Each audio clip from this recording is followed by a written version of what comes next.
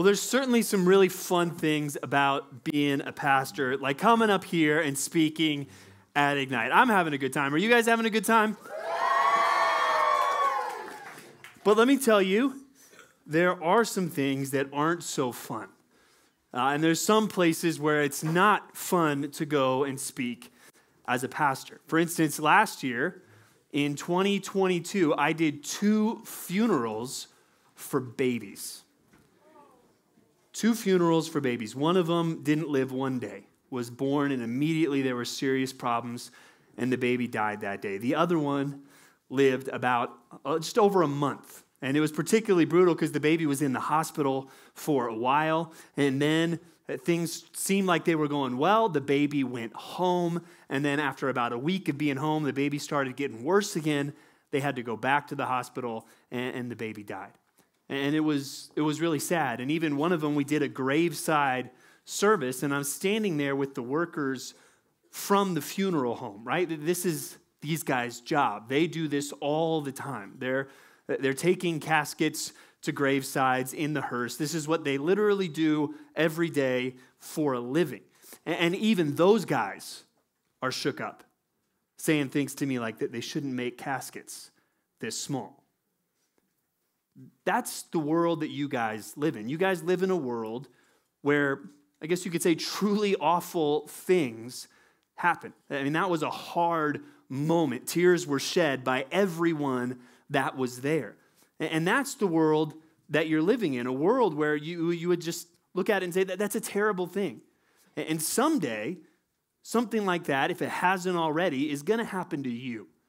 There's going to be something that happens in your life or to someone close to you where you look at that and you say, that's terrible. And in that moment, who are you going to trust? Because the question that's going to come up in that moment is, where is God? Where is God in all this? When you're standing next to the graveside of somebody that you love, or when you've just found out that you have cancer and you don't know if you're going to live, or when there's some kind of natural disaster or some other kind of evil thing that happens in the world, you're going to be tempted to ask, where is God? And I'm here to tell you today, you better have an answer to that question. You better have an answer to that question, and you better get that answer now before it happens. We've been talking about idolatry. And well, what is an idol today? Because I don't think any of you are bowing down to statues today. But an idol is anything that you're tempted to love more than God, and we talked about that yesterday. But today we want to talk about an idol is anything you're tempted to trust more than God. And that's what we want to talk about today, because life is going to ask you some very serious questions. You better have some serious answers. And so I want you to take your Bibles, and I know it's Thursday morning, the energy level's getting a little low, but take your Bible, you're going to be using it, and I'm going to keep you awake by keeping you moving this morning in the Bible. And our main passage is going to be Psalm 115, so open up to Psalm 115.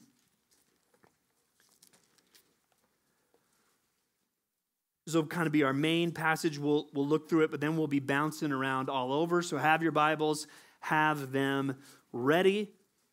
And let's just start with the first 3 verses of Psalm 115.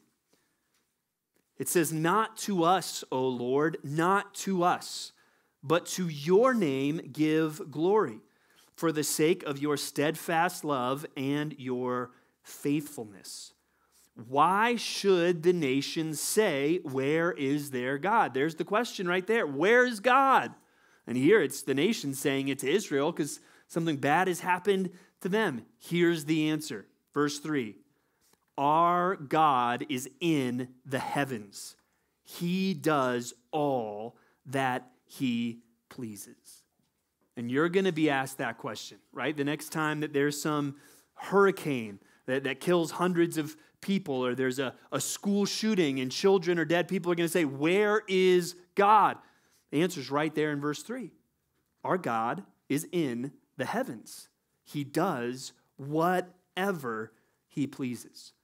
When the world seems like it's out of control, God is 100% in control. Point number one, joyfully accept God's absolute sovereignty. Joyfully accept God's absolute sovereignty. And this is where you get into some big questions. Okay, if God is sovereign, what does that mean? That means God is in control. You see at the end of the word sovereign, reign. Sovereign isn't even another word for king. God is the king. He reigns. He is in control. And that's going to be, okay, well then, how is he good and is there evil? Or, okay, if God is in control, what about human responsibility? These are big questions. And one pastor I heard at one point said, when we're trying to answer these questions, we're swimming in the deep end of the theological pool, right? And so we need to have some humility as we think through this, because as he said, no one stands on their feet in the deep end. These are hard questions. Like I said, this is a question you'll be asked. If God is good and God is sovereign, then how is there evil in the world? How does that work out? And I would say when we're asking these questions, the deep end isn't a strong enough of analogy. We're like in an ocean that is way beyond us, that is way too deep for us. Not only can you not stand on your feet, you can't even swim forever. Well, what you need is a boat in these deep waters, because your own understanding isn't going to get you to the answers to these questions. You need a boat. You need a raft. And I want to tell you that raft that you need is right here. It's the Word of God. When life asks you tough questions, you need to go find the answers in God's Word. Because if you lean on your own understanding, that's not going to get you there. And certainly if you listen to the world and their answers to the questions, that's not going to get you there either. You need to listen to the Word of God. When life asks hard questions, you need to dig into the Bible for answers. And another thing I've seen, as I've mentioned, doing all these youth camps and seeing young people who are singing praise songs then walk away from the Lord. Another thing that's involved sometimes is something bad happens in their life, and they start asking these hard questions. And they say, nobody ever told me these questions before. Why wasn't anybody talking about this? Why doesn't the Bible talk about this? Okay, well, there may be some churches and some camps that aren't talking about that, but not this one. So you can't say that.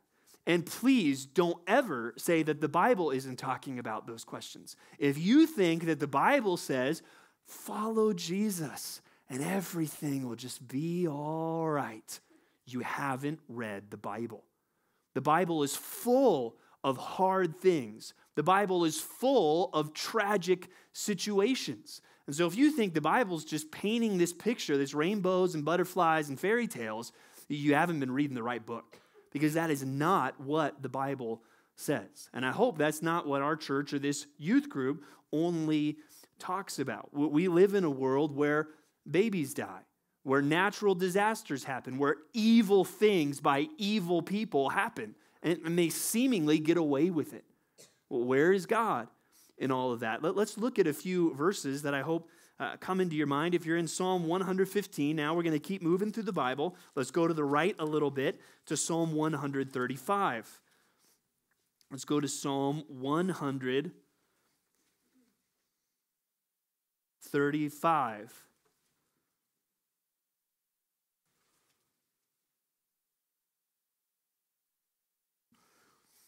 Starting in verse 5.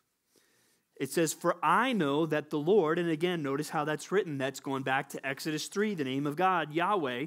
For I know that Yahweh is great, and that our Lord is above all gods. Whatever Yahweh pleases, he does, in heaven and on earth, in the seas and all deeps.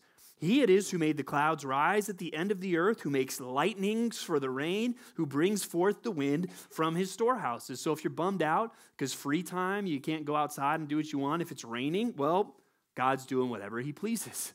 God is sovereign. And remember the first night when we talked about the plagues, look at verse 8. He it is who struck down the firstborn of Egypt, both of man and beast. So if the Egyptians, as they're holding their dead firstborn in their arms, they're saying, where is God in all this? God's saying, I'm right here. And this was an act of judgment upon your society, for your sin and your refusal to listen to God. Turn with me to Isaiah now. Just go over to the right. It's kind of, you'll flip through Proverbs, Ecclesiastes. I know you know where Song of Solomon is. And the next book is Isaiah 45. And as you get there, one thing you'll notice even Christians do, when something bad happens, a lot of Christians try to distance God from that. Oh, this really bad thing happened. Well, God didn't have anything to do with that. Okay, well, let's listen to what God says in Isaiah 45 and verse 5. He says, I am Yahweh, and there is no other. Besides me, there is no God. I equip you, though you do not know me, that people may know from the rising of the sun and from the west that there is none besides me. I am the Lord, or Yahweh, there is no other. Now listen to this. I form light and create darkness. I make well-being and create calamity. I am Yahweh who does all these things.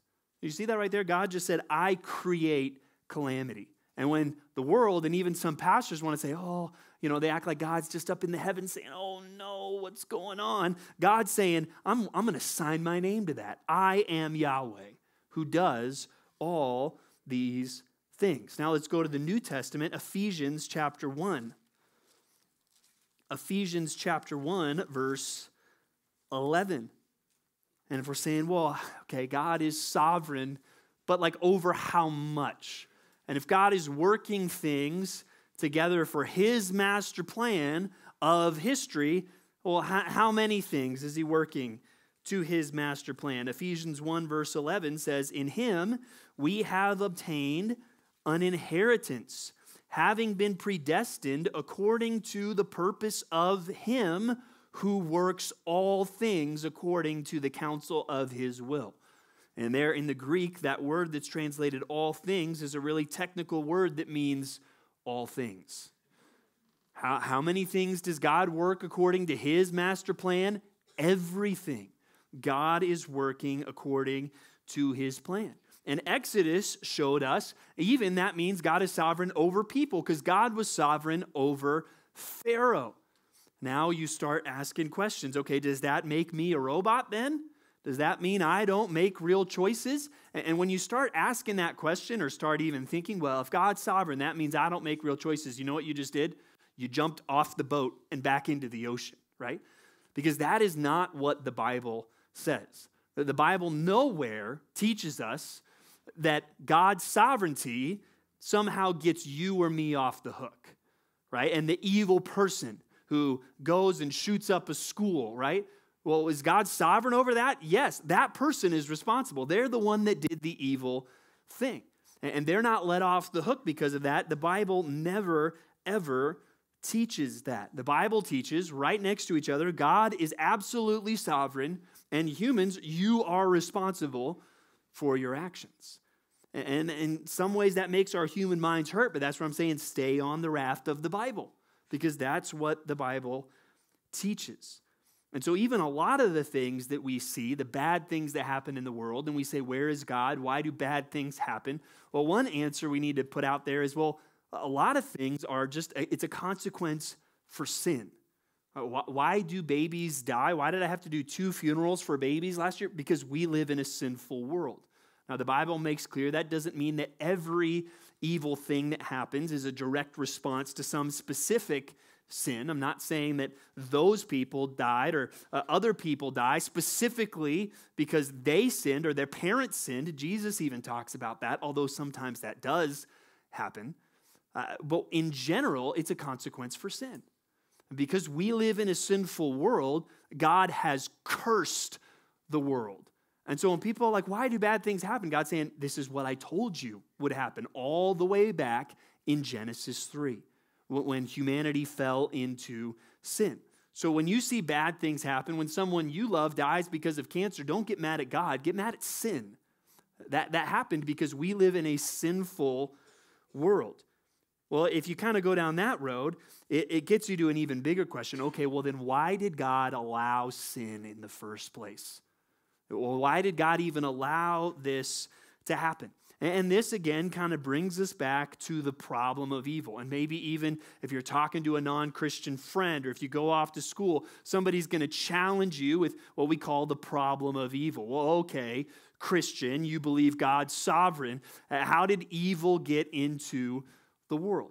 And we need to take a step back and consider that's even what we do when we're trying to tell a story that shows something beautiful. Because if you step back and say, what's the point of history? Ultimately, it's to show God's glory. Why did God allow all those bad things to happen in Egypt? From night one, God made it very clear, to show my glory. Even in Isaiah 45, God, he wants to show people that there is none like me. God is telling a story. And so I like to tell those people, if they're like, well, how did God allow evil in the world? That makes him so wicked. I sometimes like to say, what's your favorite movie? What's your favorite story? They're like, well, that's a change of topic. Okay, well, what is it? Okay, does anything bad happen in that movie? Or does anything bad happen in that story? Well, yeah. Well, aren't you such a wicked person for liking a story where bad things happen? Nobody likes stories where nothing bad happens. That's like the whole point. There needs to be conflict. And here's the thing. You wouldn't know who God is. You wouldn't know the love of God. You wouldn't know the grace of God. You wouldn't know the mercy of God if there weren't bad things in the world. Even you wouldn't even really know what it is to love another person, because true love requires sacrifice. You know what sacrifice feels like? A bad thing. All these things we would not know if God did not allow these things that we view as bad things into the story. And we need to admit that. I mean, you guys sang a song earlier from the movie Lion King, which came out when I was a child, right? And maybe you're familiar with the story. Let's just think about this question. Who killed Mufasa? Who kills Mufasa? Scar kills Mufasa. And don't you get mad at Scar when that happens? And when the movie comes to the end, don't you want Scar to get his? Like, don't you want Scar to get defeated and get eaten by the hyenas? Aren't you like cheering inside when that happens? You're a bunch of monsters. That's so unfair. Scar didn't kill Mufasa. Disney killed Mufasa. Scar didn't have a choice, guys. He was just doing, right? We don't think that way, right? And again, the analogy breaks down. There's no perfect analogy to help us understand the infinite things of God. I'm just trying to show you, if we don't get mad at humans when they come up with a story, and every story has some kind of message behind it, they allow conflict in the story to let that message shine. Why would we get mad at God when he allows evil in the world so he can get the point of the story across? We need to not talk back to God in that. And God is telling a story that points to his own glory. We would not know the glory of God if there was not conflict in the story. And then the questions that people will ask, well, that's not fair, or that's not righteous of God. The Bible answers those. This is a good passage to just memorize, or at least star in your Bible to know where it is when these questions come up. Go to Romans chapter 3. Romans chapter 3, verses 5 through 8. Because if somebody brings up the problem of evil to you, the one passage I would go to would be Romans 3. And sometimes the person bringing up the problem of evil to you might be your own brain, asking that question. And it says there in Romans 3, 5 through 8, but if our unrighteousness serves to show the righteousness of God, what shall we say? And use Pharaoh as an example of there. Pharaoh's unrighteousness served to show the righteousness of God. What shall we say? That God is unrighteous to inflict wrath on us? And then he puts in parentheses, I speak in a human way. He's like saying, forgive me for asking this question. I know your teachers sometimes say there's no such thing as a dumb question. They're lying to you. There are such things as dumb questions. And that's what kind of Paul, like, this is actually a dangerous question to imply that God is somehow unjust. Verse 6, by no means, for then how could God judge the world? But if through my lie, God's truth abounds to his glory, why am I still being condemned as a sinner? And why not do evil that good may come?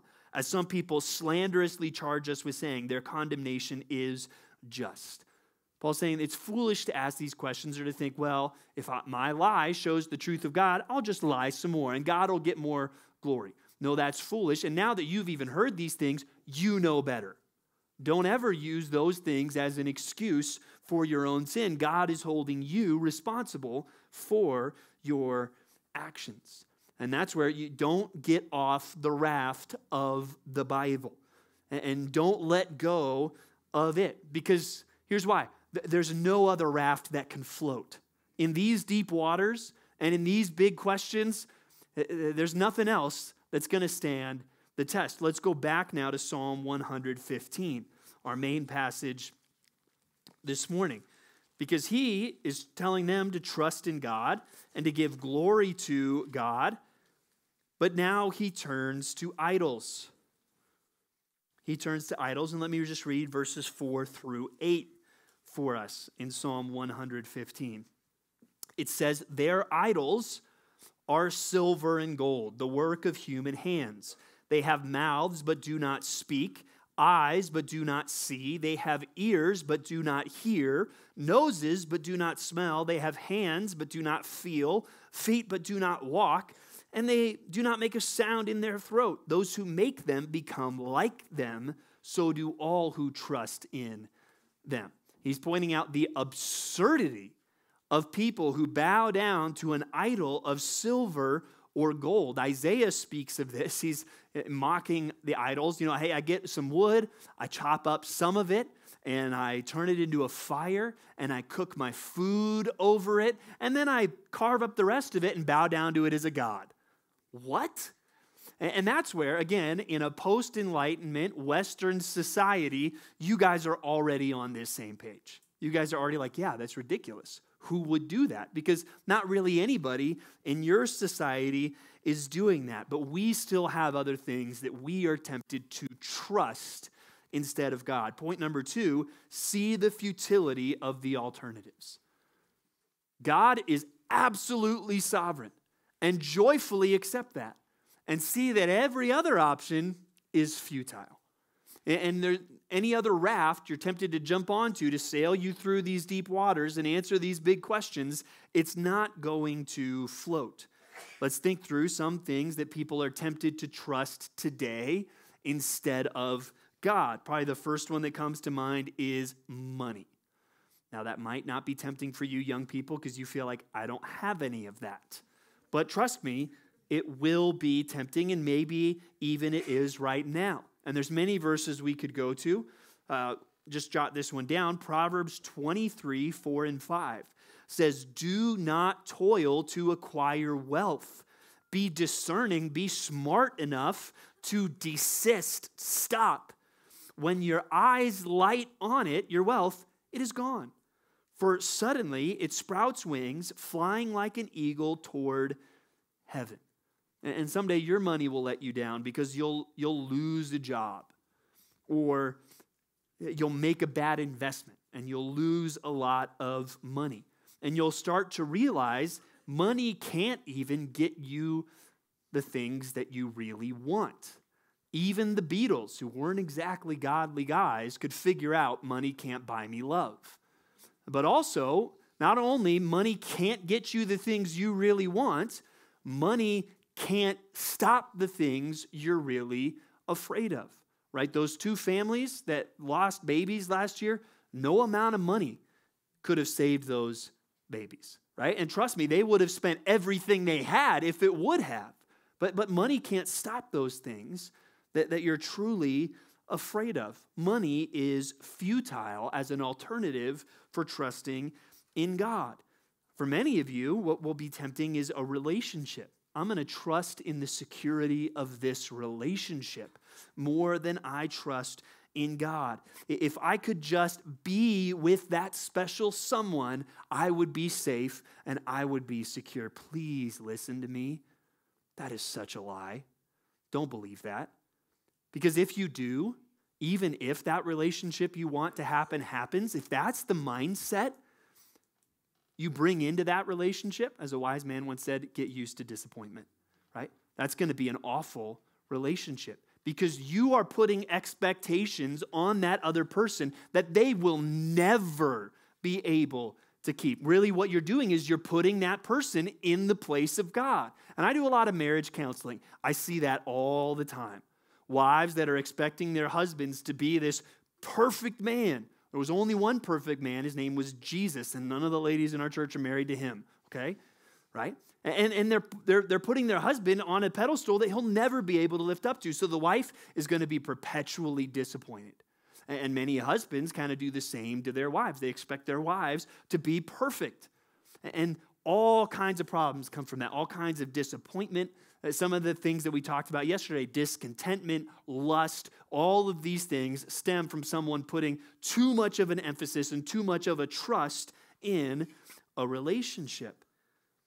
Many people are tempted to trust in their physical strength or even just things that like health. Hey, I'm not going to be like all the slobs in our society who don't discipline themselves. I'm going to take care of my body.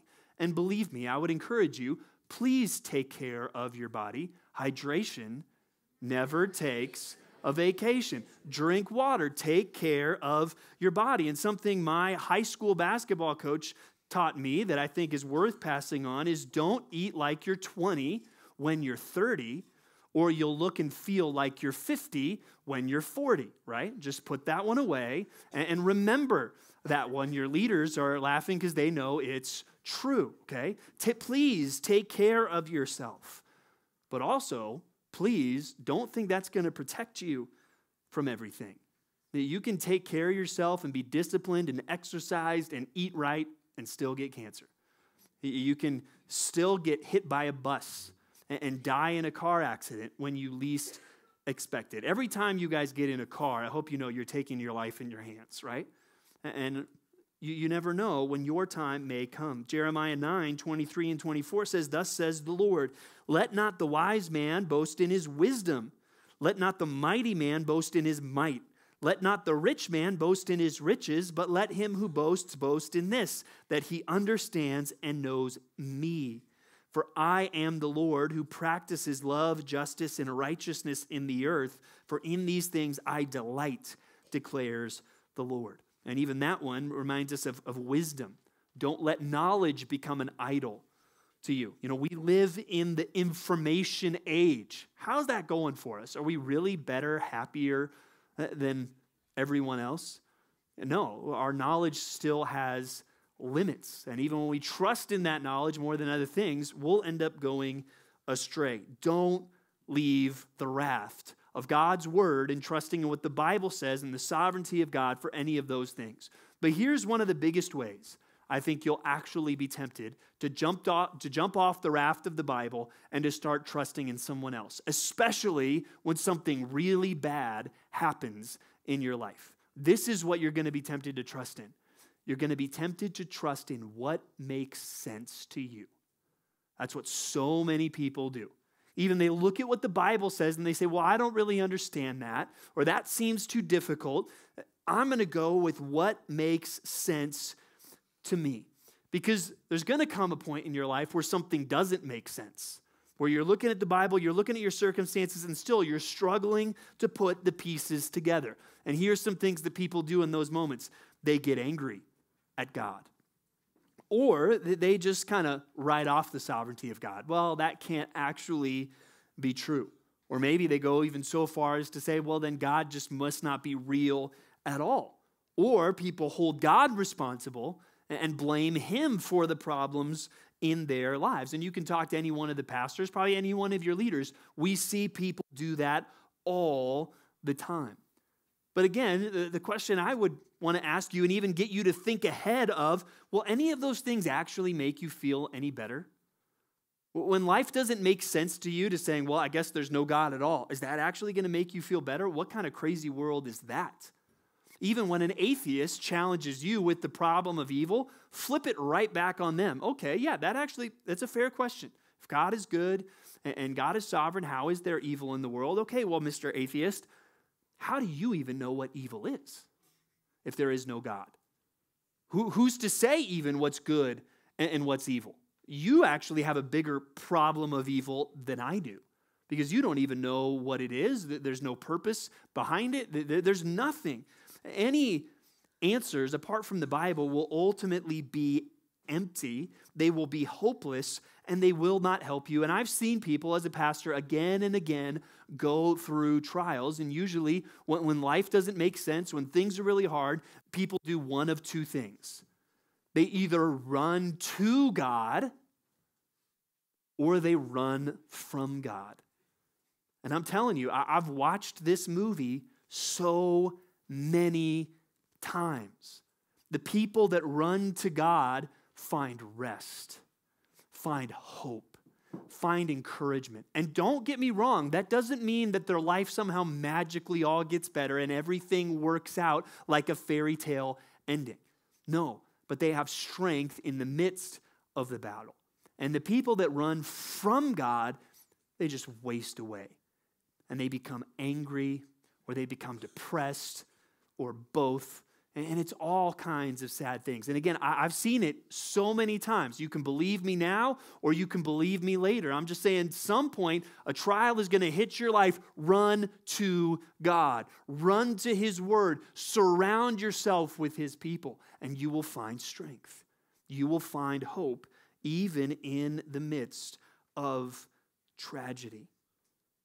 Don't bail on the raft of the Bible for the raft of what makes sense to you. That raft doesn't float. And let's think for a moment about a famous story in the Bible, the story of Job. His life wasn't making sense to him. You familiar with this story? He's a righteous man. He follows God. But Satan, he does what he does. He's an accuser. And he accuses Job before God. He accuses Job basically of, well, God, he's just following you because look at his life. It's great. He's rich. He's got a great family. Of course he's going to follow you. If you take everything he has, he'll curse you to your face. So God says, okay, Satan, take everything he has. And in one day, Job loses everything. All of his flocks, which you're like, who cares about flocks? Well, that was their money back then. He loses all of his money basically, and all of his children die in one day. Does Job curse God to his face? No. He says, blessed be the name of the Lord. And so then Satan says, well, if you actually took his health away, then he would curse you. So God says, okay, Satan, take his health away. And God takes his health away. And even his wife is saying, Job, just curse God. And he says, no. Are we going to accept good things from God, but not bad things? No, we should accept whatever God gives us. And that's usually where most people stop with the story of Job. Oh, look at his great example. And that is a good example. But then there gets to be this long dialogue where three of Job's friends come. And they start talking, and they basically start giving Job bad advice, saying, Job, you must have done something wrong for all these bad things to happen. And Job's saying, no, there's no sin that I know of in my life. And we know from the story of God and Satan, it wasn't because he was in sin that these bad things happened. It actually happened because he was righteous. But in the midst of all that, Job does start, even though he still trusts God and he never curses God, he does start to question God. He does start to kind of demand answers from God. And at the end of the story, God shows up. And let's look at that. Turn with me to Job. It's right before the book of Psalms in your Bibles. And go to the end of the book of Job, Job chapter 38. Because Job has been going back and forth with his friends, talking about all of these different things. And finally, God just shows up. And God shows up, it says, in a whirlwind. And we don't know exactly what does that mean. It was like a tornado or some kind of windstorm. But in chapter 38, it says, then the Lord answered Job out of the whirlwind and said, who is this that darkens counsel by words without knowledge?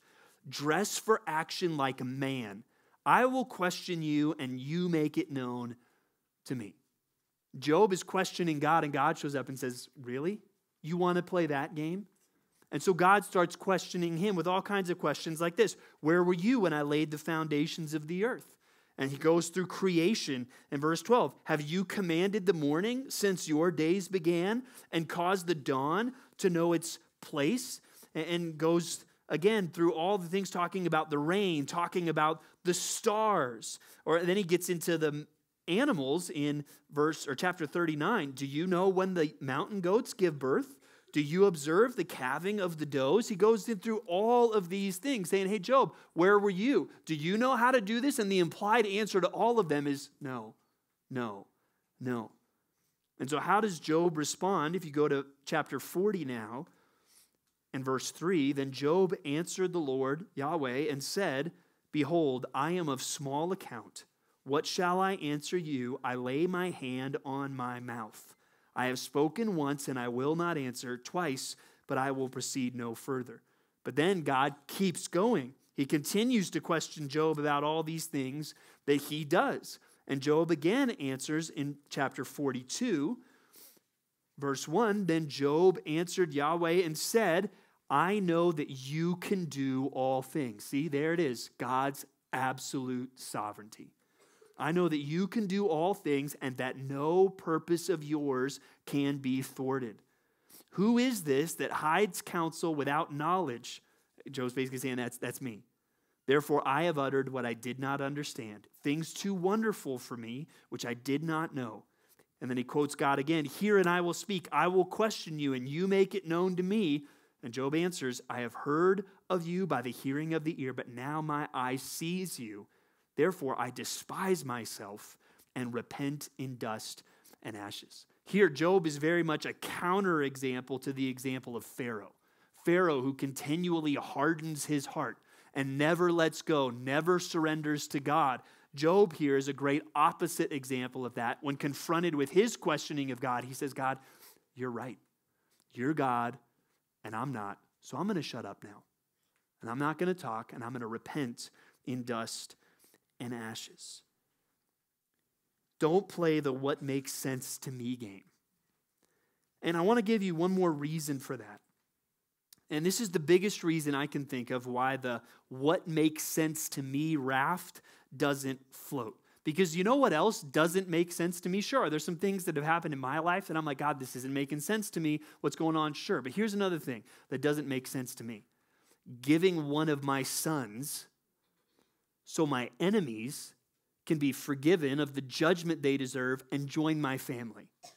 That doesn't make sense to me, but it makes sense to God, and you better rejoice that it is. And even in all of this, even okay, is that mean of God to inflict like pain on us so that we can see his glory? Here's something that you need to remember.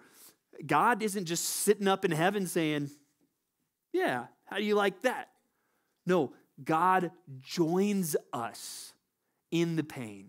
He joins us in the suffering. Remember one passage we looked at the other night when we talked about the Passover, Isaiah 53? Listen again to how the passage I read that night starts, Isaiah 53:4. It's talking about Jesus, and it says, surely he has borne our griefs and carried our sorrows. When bad things happen and you're tempted to say, where is God? And part of that answer is God is in the heavens. He does all that he pleases. You need to know he's not up there just dispassionate, just, tough for you guys. No, he has borne our griefs and he has carried our sorrows by Jesus Christ coming into this world and living in this broken world and enduring the worst that this world has to offer through death on a cross. God has joined the grief. He has shared the sorrow so that you and I might be saved. Don't play the what makes sense to me game. It doesn't work. And you better be glad that it doesn't work. And even you think about the events of the crucifixion, and it describes those after the fact in Acts chapter 2. Peter is speaking on the day of Pentecost. And in Acts chapter 2, verse 22, why don't you go ahead and turn there? We'll look at two passages really close to each other in Acts. It makes it clear that the crucifixion of Jesus Christ, which, trust me, if you were there on that first Good Friday, you would be saying, this doesn't make sense to me. Jesus, I thought he was the Messiah. How is he crucified? That doesn't make sense to me. This doesn't seem right. God, where are you?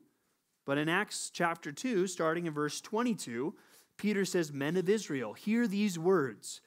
Jesus of Nazareth, a man attested to you by God with mighty works and wonders and signs that God did through him in your midst, as you yourselves know, this Jesus, and now listen to this, delivered up according to the definite plan and foreknowledge of God, you crucified and killed by the hands of lawless men. So there again, you see God holds them responsible. They killed Jesus, but it also says this was what God planned. And God knew this would happen. God wasn't surprised at this. Or if you go to chapter 4, just across the page or a couple pages over, they're praying about the persecution they're experiencing. And in verse 27, it says, for truly in this city, Jerusalem, there were gathered together against your holy servant Jesus, whom you anointed, both Herod and Pontius Pilate, along with the Gentiles and the people of Israel. These were big, powerful people and powerful groups of people. And what were they doing? Verse 28, to do whatever your hand and your plan had predestined to take place. If you would have been there on that first Good Friday, it wouldn't have made sense to you. But it was God's plan. God knew exactly what he was doing. So I know some of this has maybe been a little bit heady, but let's try to get practical and wrap up. Go back to me now to Psalm 115. So what? What should you do in the midst of all of this? God is sovereign. There's no viable alternative to this. Where does he go to after talking about the futility of idols? Let's just look at verses 9 through 13. O Israel, trust in the Lord, Yahweh. He is their help and their shield. O house of Aaron, trust in Yahweh. He is their help and their shield. You who fear Yahweh, trust in the Lord. He is their help and their shield. The Lord, Yahweh, has remembered us. He will bless us. He will bless the house of Israel. He will bless the house of Aaron. He will bless those who fear the Lord, both small and great. He calls all people from the house of Israel to the house of Aaron, the priests, to everyone who fears the Lord. Trust in God because he is your help and your shield. Another word that's used in the Psalms is he's your refuge. Point number 3, find refuge in the great I am. Find refuge in the great I am. And now I want you to note this is conditional. The promises here are, I guess in our case, we would say for those who fear the Lord. Well, what does that mean? What we talked about in session 1. Those who surrender their will to God. So what we talked about yesterday, those who are born again, those who have turned from their sin and put their trust in Christ. But when you do that, when you trust in Christ, you are now in the most secure position you could possibly be. It's something I like to call the triangle of trust, okay? The Bermuda Triangle, that's a bad place. You don't want to be there. The triangle of trust, that's a great place. You want to be there. Because if you are somebody who fears the Lord, you are surrounded by 3 amazing truths. Let me go through them with you real quickly. The first is that God wants what's best for you. If you are somebody who fears the Lord, God wants what is best for you. Psalm 103:13 says, as a father shows compassion to his children, so the Lord shows compassion to those who fear him. God shows compassion on us like a father to his children. You talk to any father, what they want probably more than anything in the world is what is best for their children. And if we, being evil, know how to do that, how much more does God want what is best for his kids? Well, here's the second truth. God knows what is best for you. God knows what is best for you. Romans 11:33-36 says, "Oh, the depth of the riches and wisdom and knowledge of God. How unsearchable are his judgments and how inscrutable his ways. For who has known the mind of the Lord, or who has been his counselor, or who has given a gift to God that he might be repaid? For from him and through him and to him are all things. To him be glory forever. Amen." So there, God's wisdom is deep. It won't always make sense to you in the moment, but he knows. He knows what is best. So God wants what is best for you. God knows what is best for you. And finally, well, if God is sovereign, like we have been saying, God can do what is best for you. So God knows what's best, he wants what's best, and he can do what is best. When you surround yourself with those three truths, do you see how secure of a place that is? Because you can look at even tragic situations and say, hey, God knows what he's doing, God wants what's best for me, and God can do what's best for me. And let me just close with one final passage that'll give you both the big picture and the small picture. Go with me to Romans chapter 8. Romans chapter 8. We'll end here. And again, this is a passage that speaks honestly, okay? It's a passage that reminds us we live in a broken world. It even describes the whole world that we're living in is groaning like a woman in labor with a child, right? The world right now is in pain and it's groaning, right? The world is not great. The Bible warns us of that. And this is even the passage I read right there at the graveside with this tiny casket. And it tells us in verse 18, "For I consider that the sufferings of this present time are not worth comparing with the glory that is to be revealed to us. For the creation waits with eager longing for the revealing of the sons of God. For the creation was subjected to futility, not willingly, but because of him who subjected it, in hope that the creation itself will be set free from its bondage to corruption and obtain the freedom of the glory of the children of God." So what's the big picture? That no matter how bad it is in your life, you can know this is the big picture of what God is doing. God is in the process of eventually restoring all of creation. And the world right now is broken. It's bad. And the Bible's not saying, oh, it's not that bad, guys. No, it's bad. But it's saying, however bad the world is, it's not as bad as how good it's going to be when God fixes everything. And that's what we hope for. Verse 24, "For in this hope we are saved." Now, hope that is seen is not hope, for who hopes for what he sees? Of course it doesn't make sense right now.